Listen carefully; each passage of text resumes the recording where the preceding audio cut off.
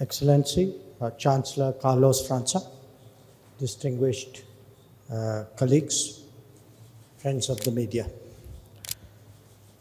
Let me begin my press statement by, first of all, expressing to you, Chancellor Franca, and to your team, my most sincere gratitude for hosting us at the 8th India-Brazil Joint Commission meeting. The two of us met, I think, for the first time when President Bolsonaro came to India. And in a way, it was a very appropriate time for us to meet because the period since his visit has really been a period of transformation of India-Brazil relations. Even during the era of the COVID, when it was not so easy to communicate with colleagues, we were able to stay in touch.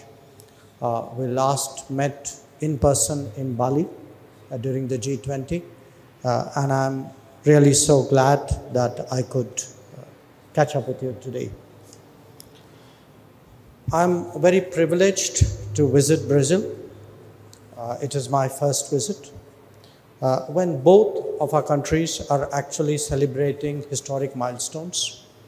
Brazil, the 200th year of its independence. India, the 75th year of its independence. So on behalf of the government and people of India, I convey my best wishes to the government and people of Brazil.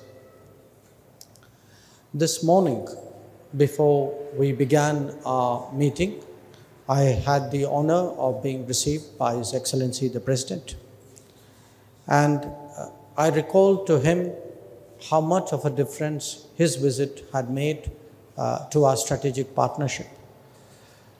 Today, a lot of our discussions were the outcomes of the guidance and the vision that President Bolsonaro and Prime Minister Modi had together expressed in 2020. Our deliberations covered trade and investment, sustainable development, cooperation on energy, particularly on biofuels, on agriculture and livestock, on health and traditional medicine, science, technology, defense, counterterrorism, and consular affairs.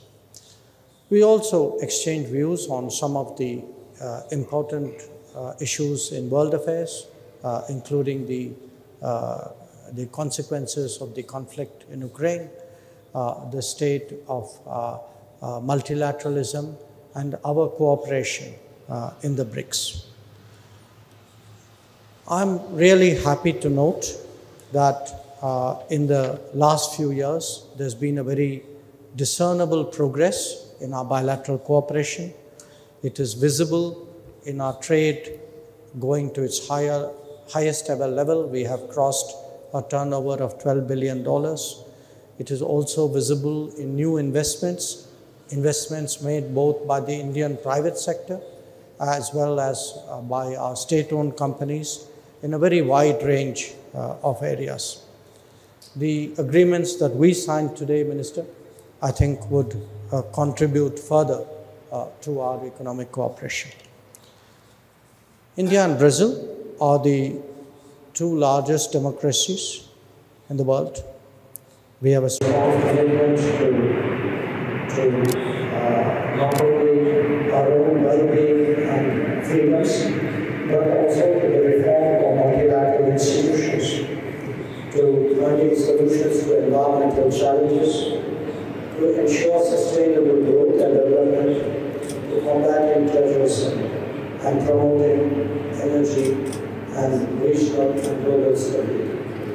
In fact, when we speak of a strategic partnership, I would like to underline really how important Brazil is for India's energy security, their food security, how much we value our political discussions and our ability to cooperate in an international forum. I would also like to express my particular thanks to the government of Brazil for the special commemorative stamp that we both helped to stamp. It must take us. And I'm very confident that the Joint Commission meeting today will help to carry forward our bilateral strategic partnership. Once again, Chancellor Franca, thank you very much for your hospitality, for the warmth of your reception. I'm truly optimistic about the future of our relationship, and I believe that today, in some maybe more than small way, we have contributed to this. Thank you.